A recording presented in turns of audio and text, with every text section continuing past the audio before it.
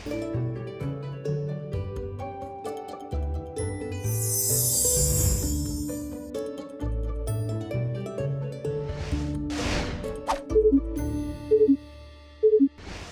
grade 7 learners! It's a new day of fun and exciting learning. This is Sir John Reed, your guide to making English so much fun!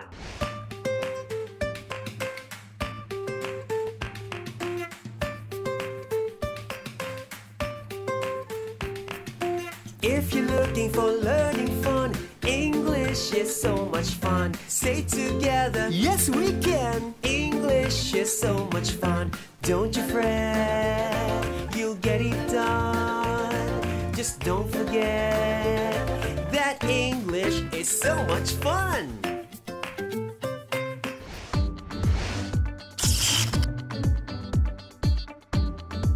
For today's episode, we will talk about the gathering of current information from non-print media sources. At the end of this episode, you are expected to define what a non-print media source is, give examples of non-print media, and get current information from non-print media, radio, and TV. You have learned that print media is the printed versions of telling the news. Now, we will proceed to our next lesson, which is non-print media. To start with, let's check your prior knowledge on print and non-print media. I will be presenting to you a description of print and non-print media. Put PM if it refers to print media and NPM for non-print media. Are you ready? Indicate whether the following statements refer to print or non-print media. Number 1. It often supplements visual programs. The answer is NPM. Number 2. It does not require visual effects for meaningful learning to take place. The answer is PM. Number 3. It produces news and stories that are meant to be read. The answer is PM. Number 4. It attracts people with colorful and attractive photos and videos. The answer is NPM. Number 5. Documents may be displayed electronically. The answer is NPM. Number 6. Getting information from an electronic billboard. The answer is NPM. Number 7.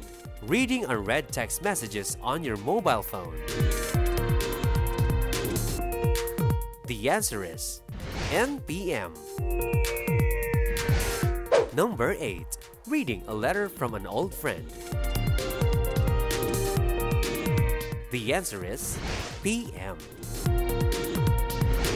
Number 9. Learning that government will ban liquor purchases and consumption through a poster in the barangay hall. The answer is PM. And number 10. You heard over a radio news program that a storm is about to make landfall in your town. The answer is NPM. The previous episode put emphasis on print media, which is the printed version of delivering information or news, basically through newspapers and magazines and other printed publications. But we all know that the print media is not our only source of information, right? So let me ask you a couple of questions to get our discussions going. Do you have TVs at home? How about a radio? These are the appliances that we usually have in our homes. TV or television and the radio are just two examples of non-print media and are considered to be the most popular ones. So, what exactly is non-print media? Non-print media, also called broadcast media, includes everything that is not considered print media, such as television, radio, digital media, websites, podcasts, e-billboards, and the like. In short, non-print media supplies people with information in a format that can be heard or viewed. Let us check out the advantages of non-print media. Non-print media gives more updated information. It attracts people with colorful and attractive photos and videos. TV and radio can give us information for free. Non-print media is more accessible for most people.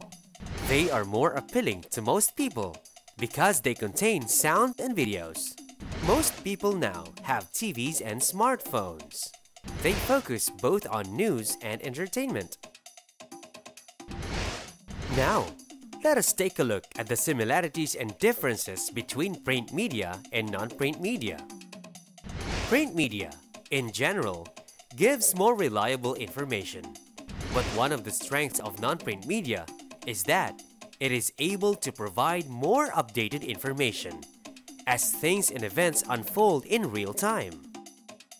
Print media attracts people with colorful and attractive photos, while non-print media attracts people not only with colorful and attractive photos, it also has videos and sound. Print media is generally inexpensive, but it's still something that comes with a price. Non-print media, like TV and radio, gives us information for free once we have the appliance or gadget. Both print media and some types of non-print media are portable. They can be read anywhere and anytime, but some non-print media platforms are more accessible than print media. Print media is less appealing to people, especially young people who prefer the digital format, and people who don't like reading.